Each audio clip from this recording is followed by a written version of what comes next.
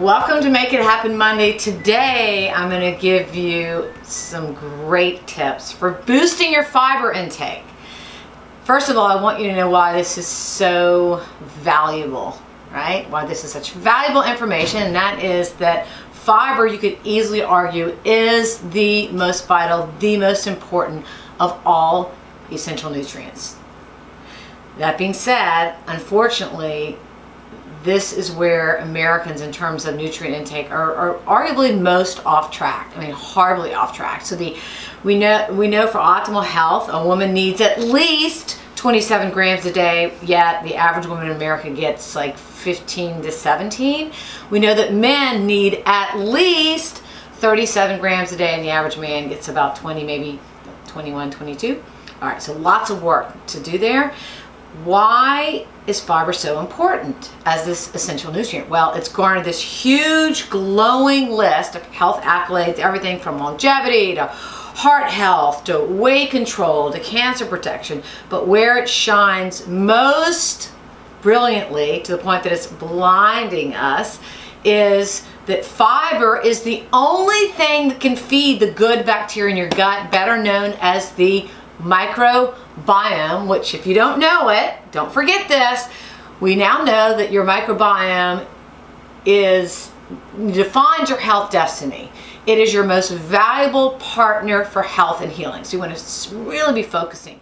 And the most important thing to know right now, given the COVID crisis, is that your microbiome lies at the command and control center for your immune system.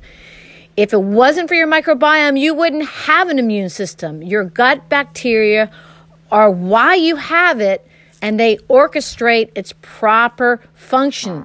So if you want to have a healthy, robust, optimally functioning immune system, you must feed those gut bugs the only thing they can eat, which is fiber. First of all, know that fiber, the only place you can get fiber is plant-based foods. So boost up your intake of fruits and vegetables. All of them have fiber, but there's certain ones that are really kind of off the charts for it, and I call them the fiber superstars, and they are, Zoe. Okay, we've got berries. Raspberries is #1, snow peas, apples, canned tomato products, pumpkin, cauliflower, avocado, spinach, asparagus, broccoli, carrots, Brussels sprouts, sweet potato, okra, my favorite, and winter squash. Yes, absolutely. So fruits and vegetables. The second thing is eat more beans. Measure for measure, beans have more fiber than any other food group. And to give you a feel for this, relative to the other two great sources, which are whole grains and fruits and vegetables, beans average 3 to 4 times more per unit serving. Pretty incredible there, right? Any bean you want, they're all just exploding with fiber. Eat more beans.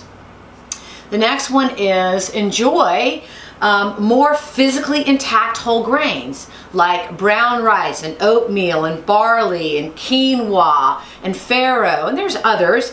And the reason why you want to do those physically intact whole grains relative to like the refined ones like white rice and other kind of refined grains is because the refined grains have all their fiber stripped out, right? Breakfast cereals. If you're a breakfast cereal eater, and a lot of people are, that's awesome. Then make sure when you're selecting your breakfast cereal, you're going to select one that has at least 5 grams of fiber per serving.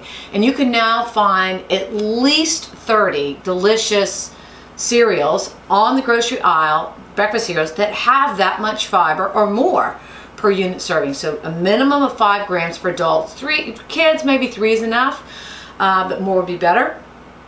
Next up would be whole grain bread products. So anytime you are choosing any flour-based stuff, you want bread, you want bagels, you want crackers, you know, you want any kind of thing made from flour, well, make sure it is 100% whole grain. There's no excuse, because you can now get every single bread-based product you want.